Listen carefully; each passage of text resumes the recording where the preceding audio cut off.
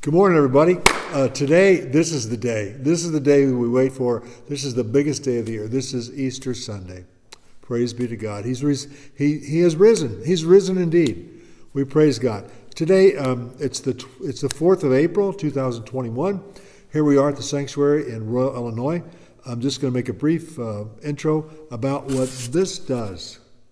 I know this is a very simple cross, but the cross represents something that's powerful for us because of this, when Jesus died on the cross, he took all of our sins.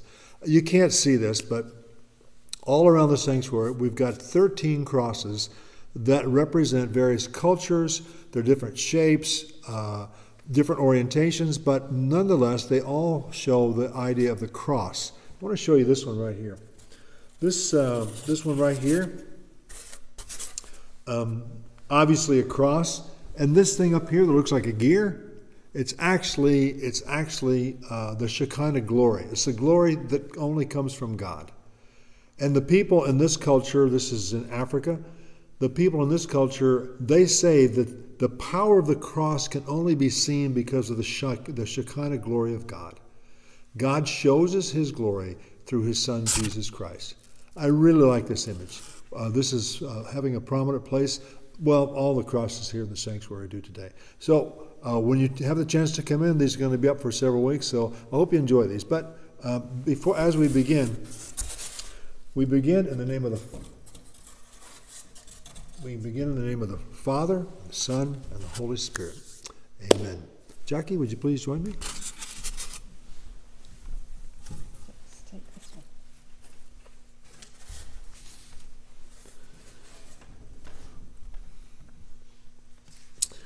Again, it's really great to have you with us. Thank you for letting us come into your home today.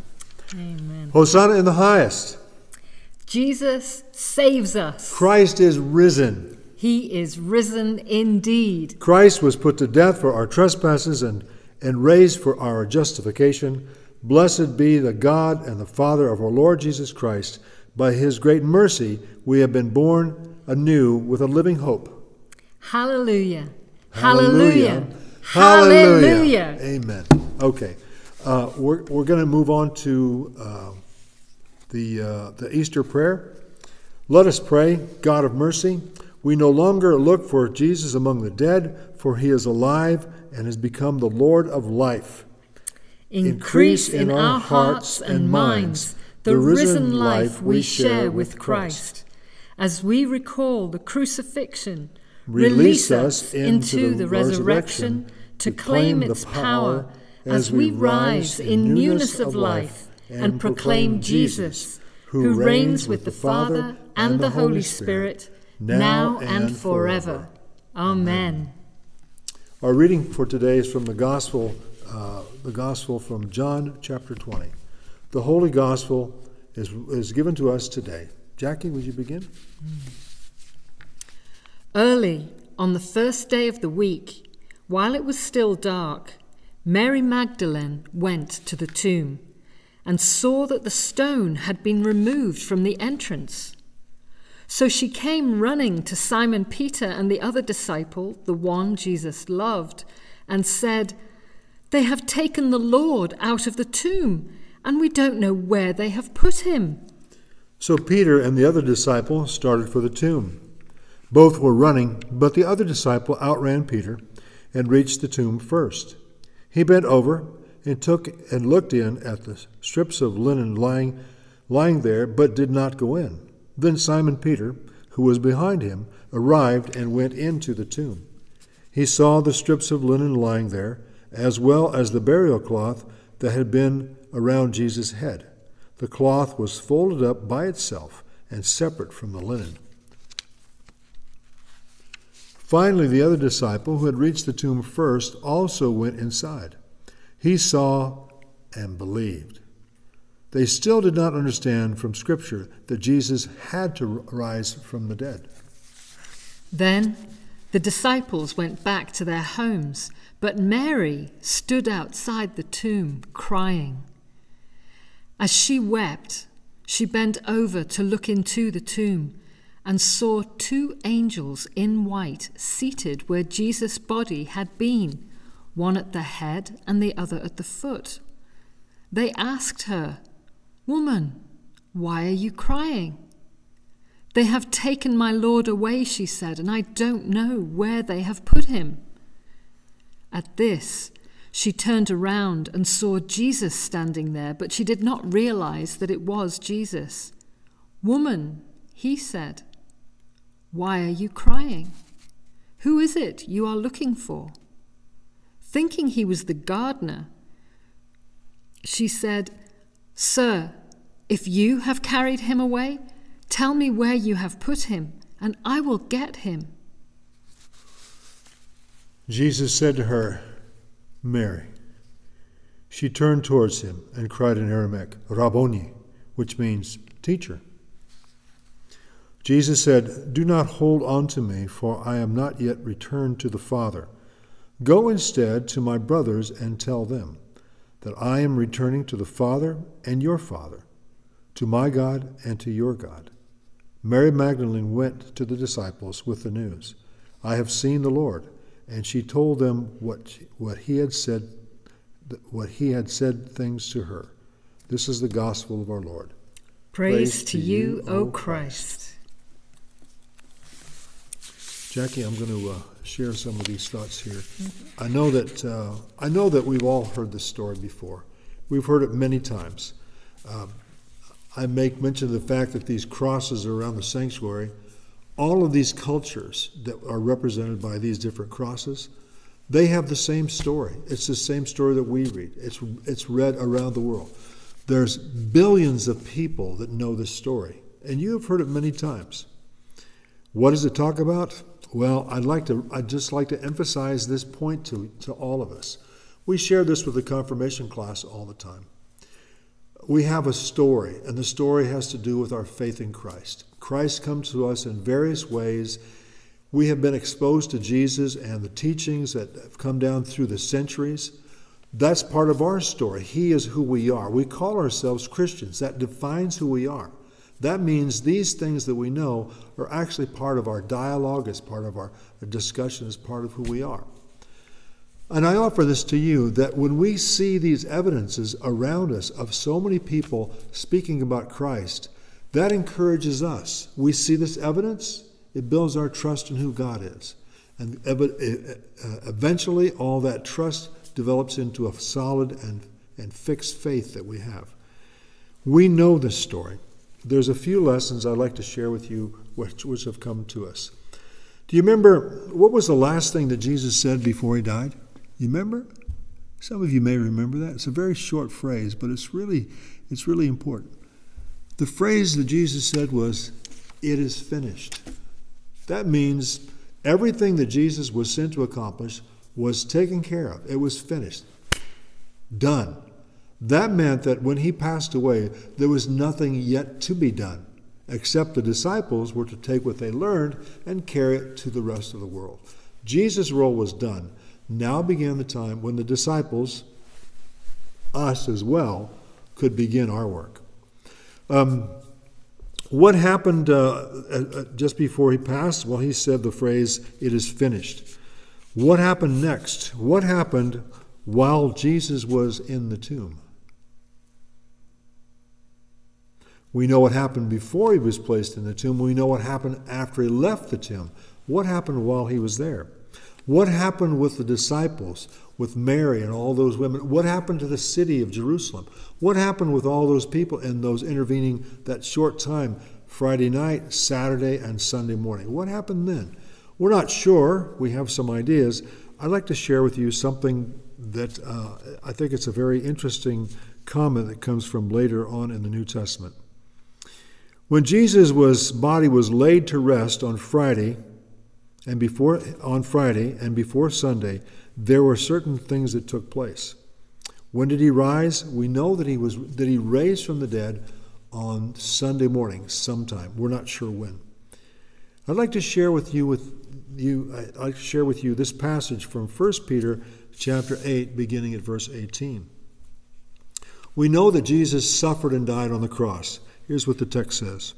"For Christ also suffered for sin once and for all." meaning that he suffered all the suffering that needed to take place for all the sins of the entire world to be forgiven.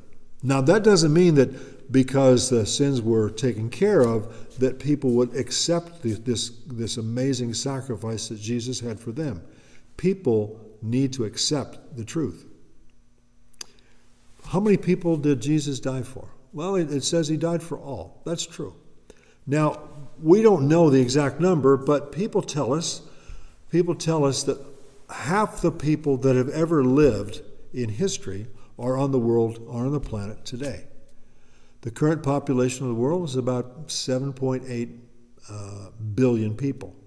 So if half the people are now living that have ever lived, that's about 16 billion people. Jesus died for 16 billion people.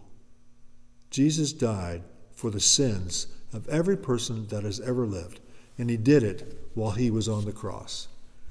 He didn't suffer and die for their sins or suffer for their sins after he died. He did it while he was on the cross.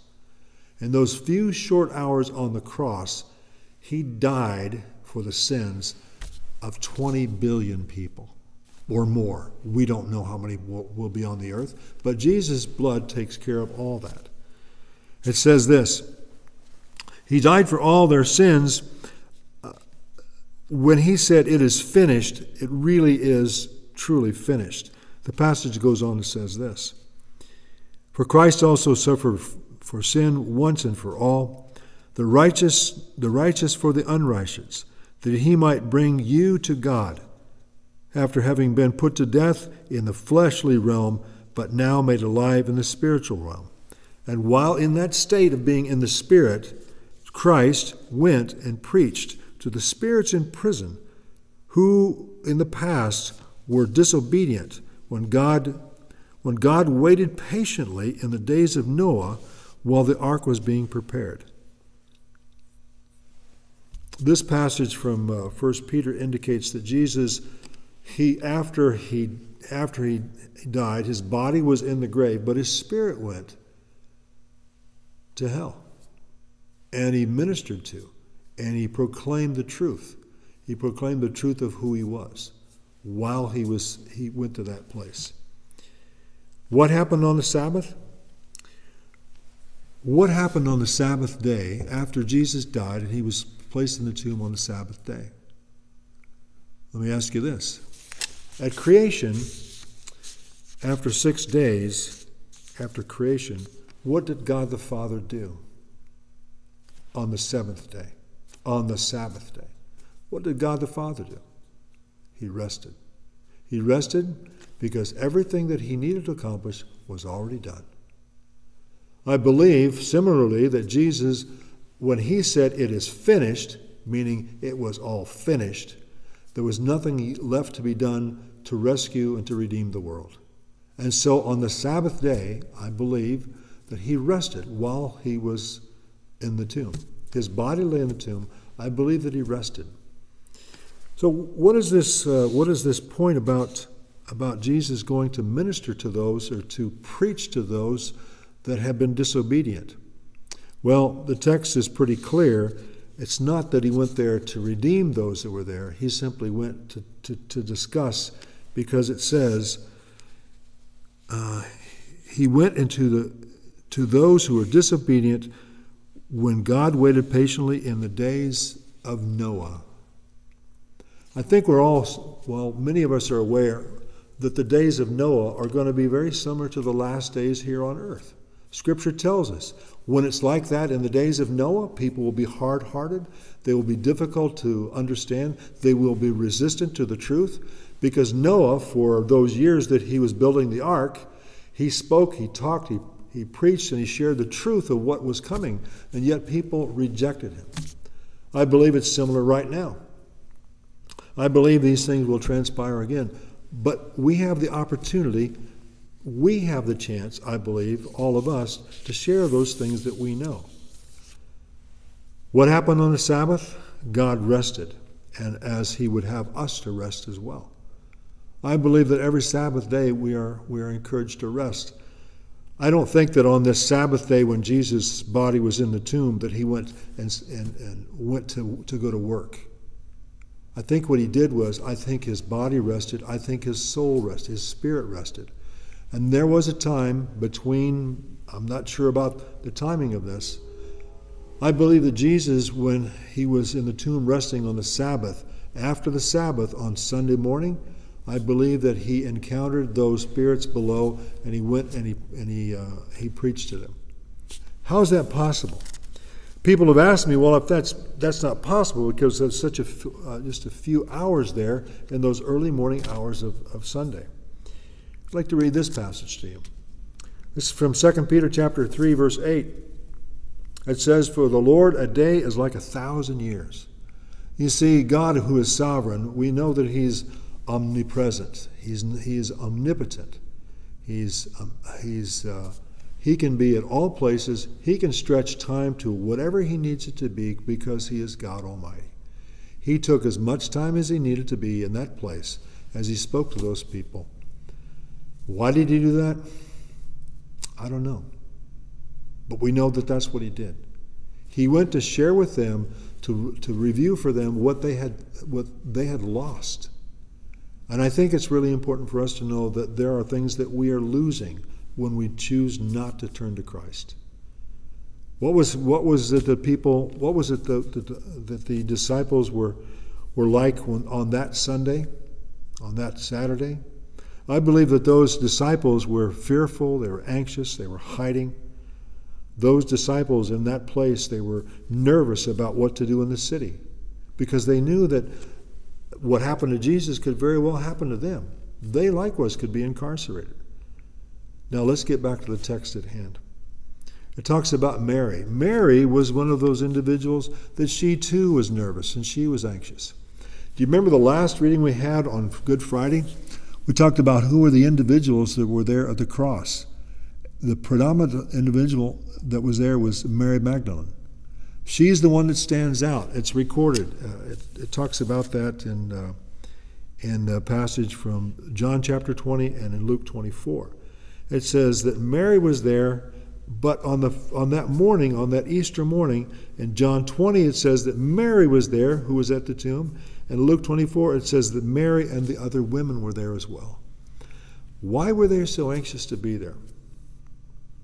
There's a good phrase that we can remember: those whom are forgiven much love much. Mary, according to Luke chapter 8, verse 2, Jesus had cleansed her from 8 demons. She knew a taste of hell because those demons inhabited her body, and Jesus, by his power, cleansed her from that. Is it any surprise that she would want to be close to Jesus? Even though his body lay there, she was his true disciple. She wanted to be there. It says in the Luke 24 passage, not only Mary, but there was Mary, Johanna, who was the wife of Chuza, Susanna, and Mary, the mother of James. These women had gathered there because they were totally dedicated to the person of Jesus. One of the commentaries I read said that all were there gratefully because they had been healed and delivered from spirits and from the spirits of infirmity. How much gratitude did they have? It was amazing. It was powerful. Mary Magdalene was this solid individual. And I'll just review this last part of this passage that was said.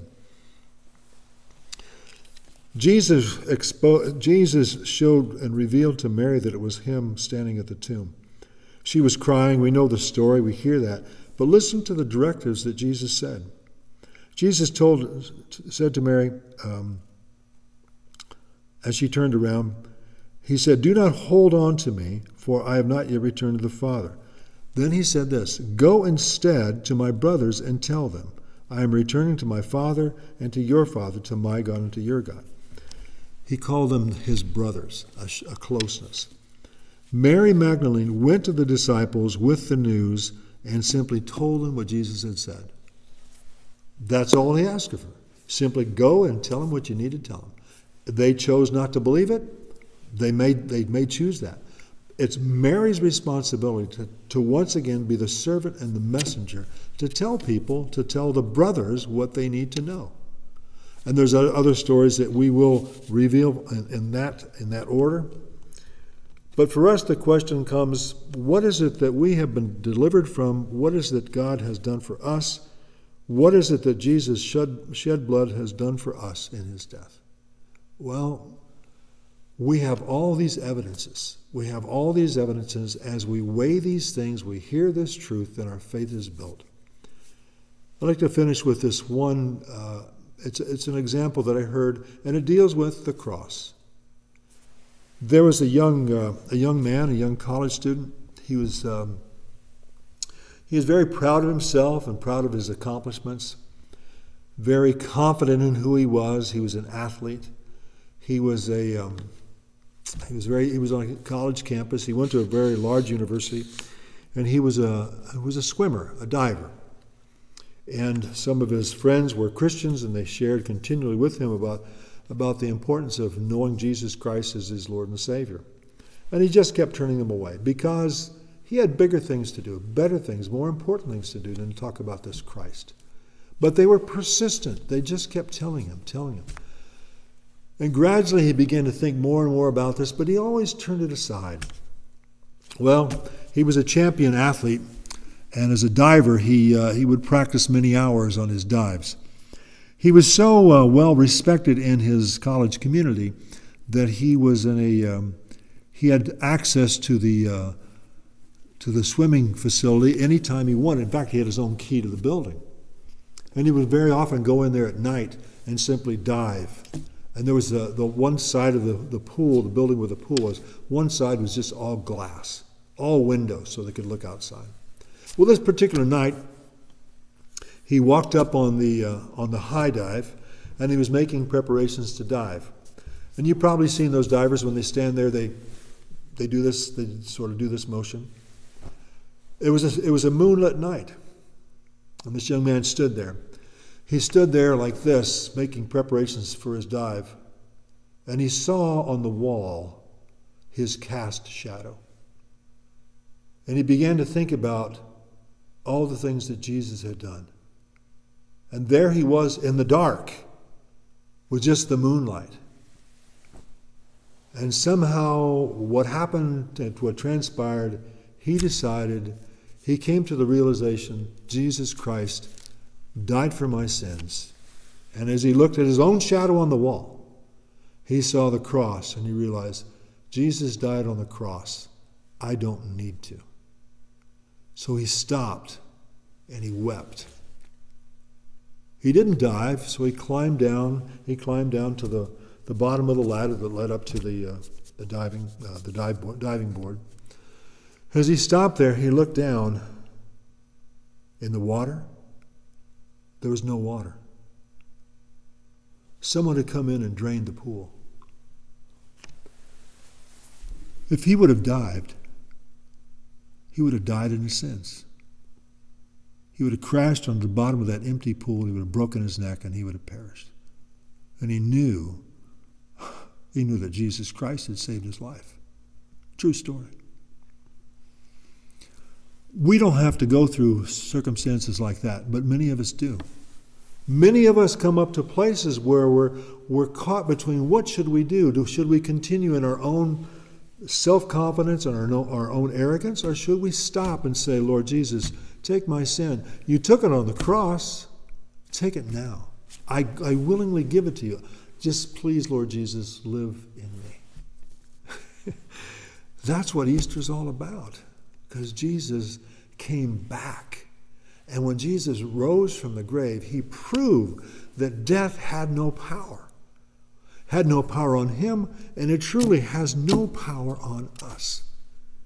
We do have an amazing opportunity to share with people. The people are waiting to hear the truth that we know. We know that truth. Brothers and sisters, wherever you're at on the planet, there's many people that are eagerly waiting to hear what you have to say. And if they're not sure what it is, join with them. Take your scriptures, share with them. Let them know about the powerful resurrection and the power that comes from Jesus, death and resurrection. I'm going to ask my wife to come up here right now. There's a song I'd like her to sing. It's pretty amazing. Jackie, share with us. Indeed, what a glorious day to be able to reflect together and celebrate together. This is a hymn that I'll sing just 2 verses of, and a familiar one that I hope you'll be able to join in with as we reflect, celebrate, and prepare our hearts for prayer. Thine is the glory, risen conquering Son. Endless is the victory thou o'er death hast won. Angels in bright raiment rolled the stone away, kept the folded grave clothes where thy body lay. Thine is the glory, risen conquering Son. Endless is the victory thou o'er death hast won. No more we doubt thee, glorious Prince of life. Life is naught without thee, aid us in our strife. Make us more than conquerors through thy deathless love. Bring us safe through Jordan to thy home above. Thine is the glory, risen conquering Son.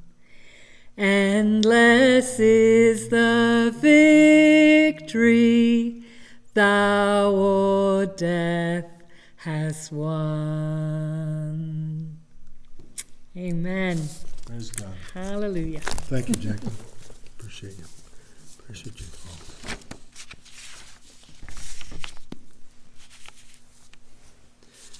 We have a few prayers that we'd like to offer on behalf of a grateful people, and we have some petitions of gratitude and thankfulness to what God has done for us. Let's begin. Gracious Father, in this holy season, we once again are reminded of your blessing of our community of faith. We thank you for those families that are gathered here and throughout the community.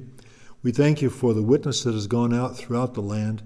We thank you that we are a nation that has proclaimed the gospel of Jesus Christ, and on this day we as a nation celebrate, not just this nation, but congregations and countries throughout the world. We ask, Father, that you would please encourage us, build us, and may your words be on our lips and our declarations, and your declarations be in our lives. Lord, in your mercy, hear our prayer. Lord Jesus, for your healing power of the cross across the nations, for those who know you, and Lord, for those who do not yet know you, this truth is real.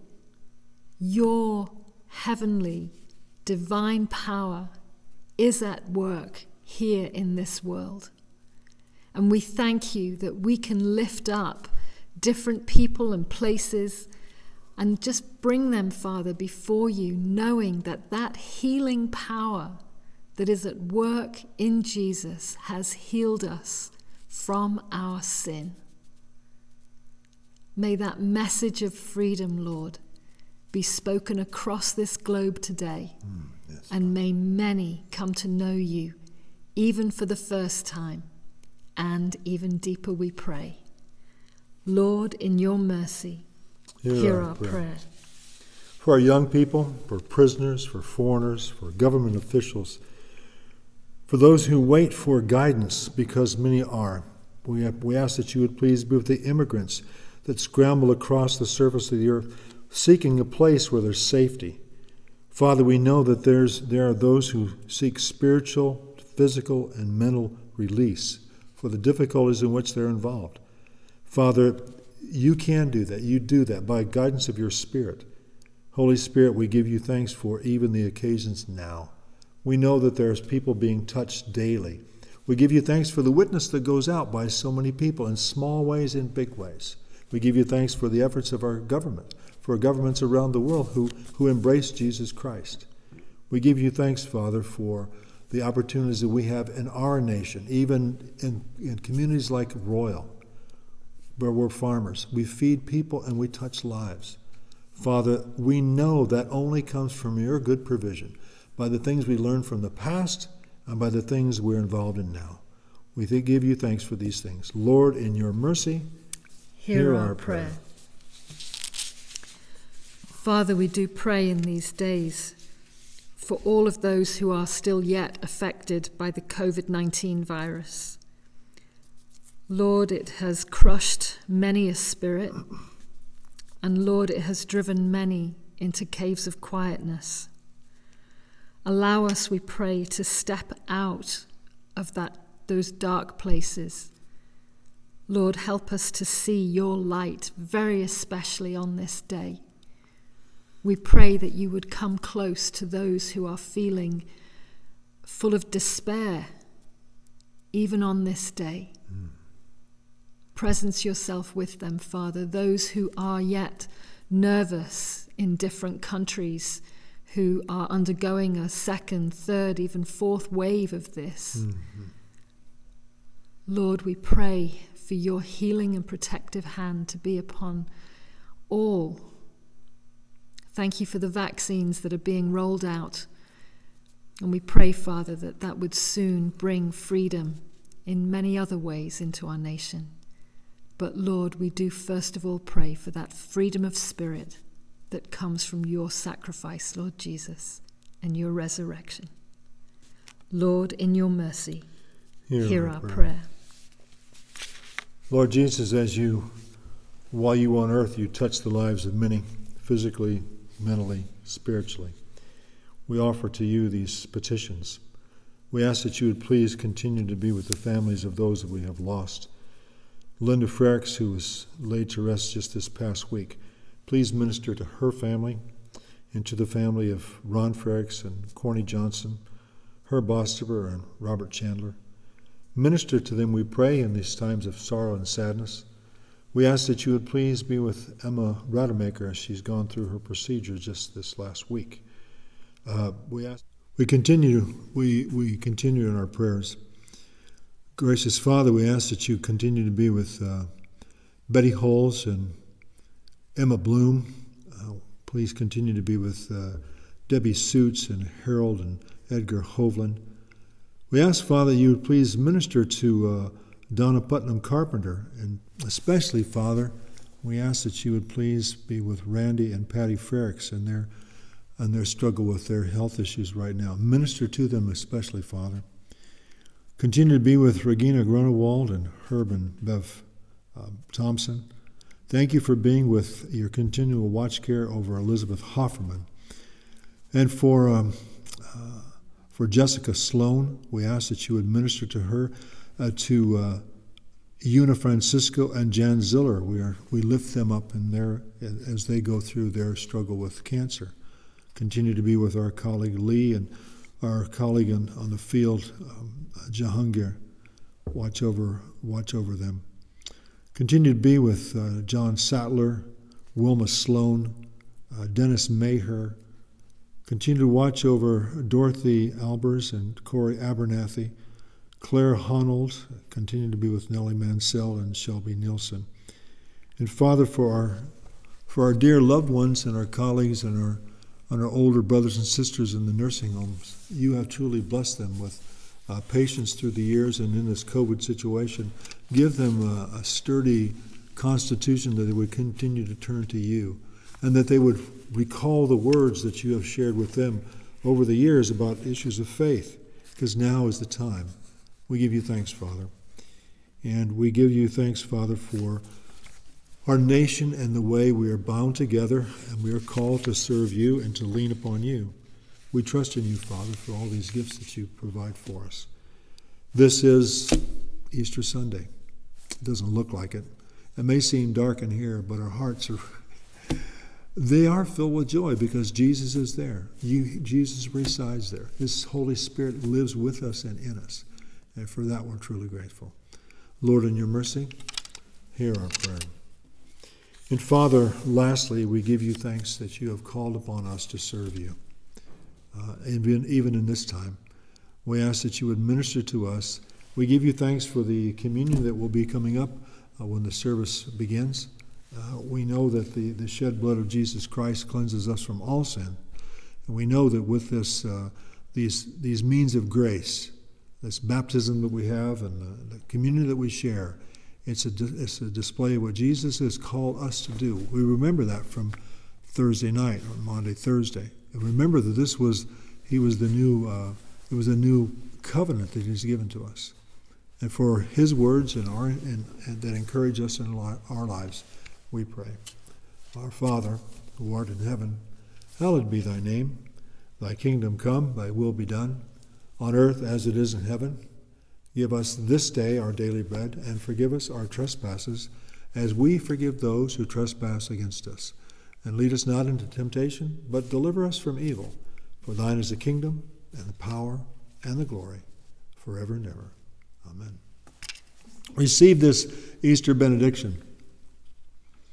Almighty God, who raised our Lord Jesus Christ from death, lift you up and restore you to wholeness. Christ Jesus, the word of life, may he bless you and send you to be his witnesses. May God the Holy Spirit, who renews the whole earth, may he refresh you and gift you with baptism from this day and always. Amen.